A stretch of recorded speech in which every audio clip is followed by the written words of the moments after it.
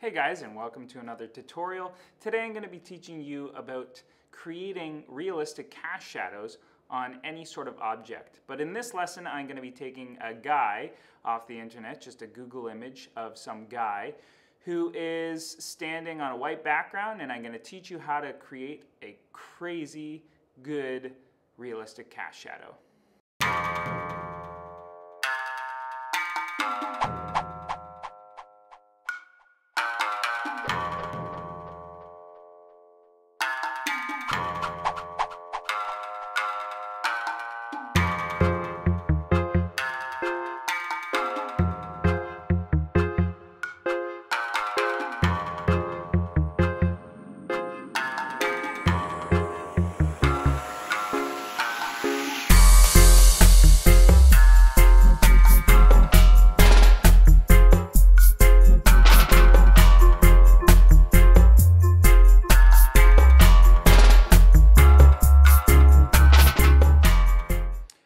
So I'm going to be starting with this cast shadow man here, this document here. I've saved it on my desktop and now I have put it into Photoshop. So the first thing that I'm going to do is I'm going to select the image. And I've already taught you guys how to select the image, but you can use any of these tools here.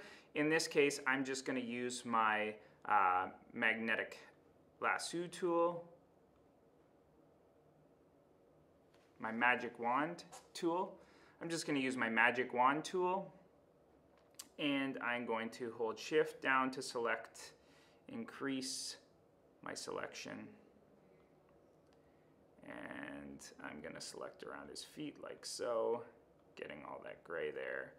And then I'm going to have to zoom in, and I want to add to my selection by holding shift, and you can see that there's a little plus on my magic wand. Then I want to take away from that selection, and I'm just going to use my lasso tool, but instead of holding shift I'm going to hold down Alt or Option for Mac users, and I'm just going to subtract from that selection, and I'm going to subtract that from the selection as well. Okay, so now if I zoom out, again, notice how I've got my navigator. I can zoom in and zoom out.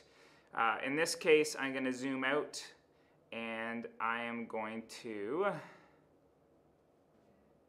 make sure that I have a new layer, and I'm just going to invert my selection, because right now I've selected everything but the guy. I'm going to select inverse, and then I'm going to go edit,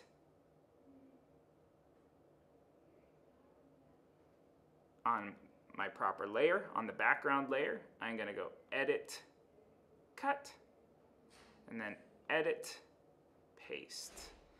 Now it is on a new layer, and I'm just going to delete the background layer. I'm also going to name my layer because it makes it super way easier. So I click and hold, and I'm just going to call this background. And I'm going to make sure that's underneath the man. I'm just going to call this man. And then I'm going to copy that layer. And once I've copied it, I'm going to change the name to shadow. So now I have three layers. I've got the shadow, man, and background.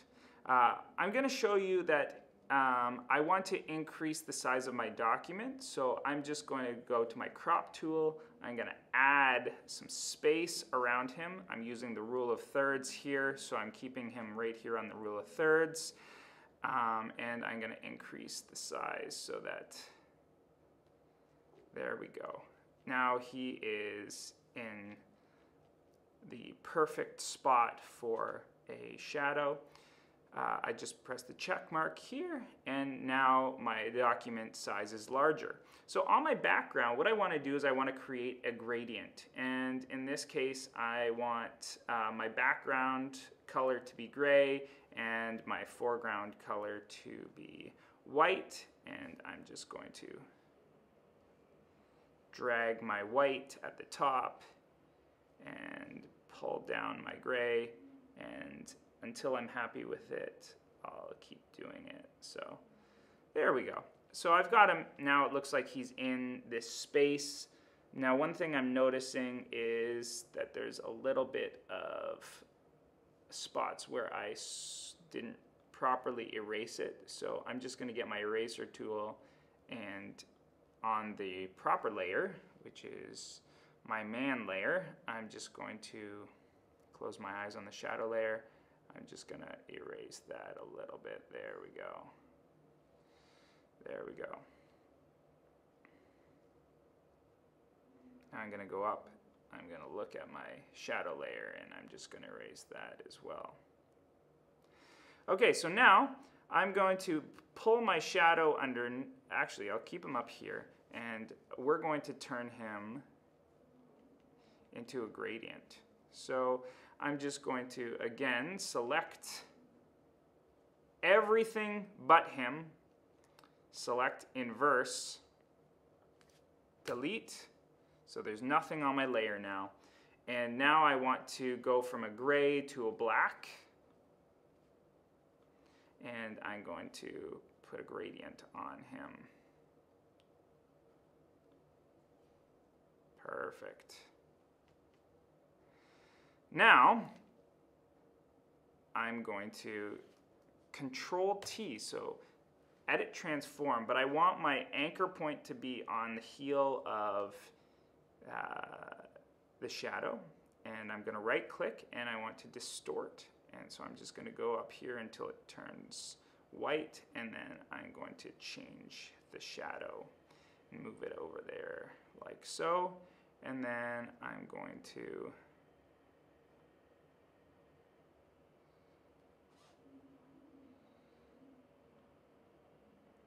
there we go. There we go. Perfect. Now we've got my shadow, but my shadow needs to be behind the man, so I'm just going to do that, and that looks a little bit better. That looks a little bit more realistic, and I'm going to select, deselect, and now if we look at it, we notice that it's quite a harsh shadow. So what I want to do is I want to make it a Gaussian blur. So I'm just going to blur the edges a little bit. So I go to Filter, and then I go to Blur, Gaussian Blur, and I'm going to go with, let's say, a 10 here. Awesome. And then the other thing that I can do is I can change my opacity a little bit. And I'm just going to go with 88%. All right, so now my shadow is looking pretty good. I'm happy with that. The last thing I want to do is I want to just put a watermark. So I'm just going to put my name on there. So James Ruddle.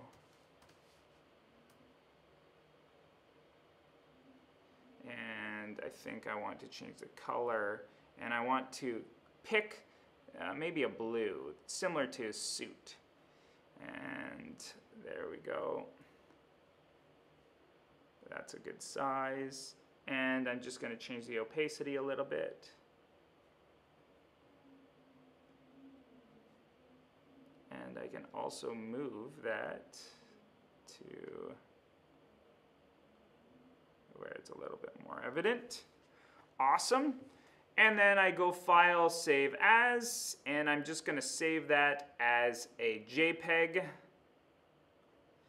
And Cast Shadow, James Ruddle. I'm just going to do underscore and one word. Make sure that the image quality is the maximum. And there we go. We're done. I hope you learned a little bit. I hope you enjoyed the process of creating a cast shadow on an object like a guy. Stay tuned for next episode. Thanks for watching.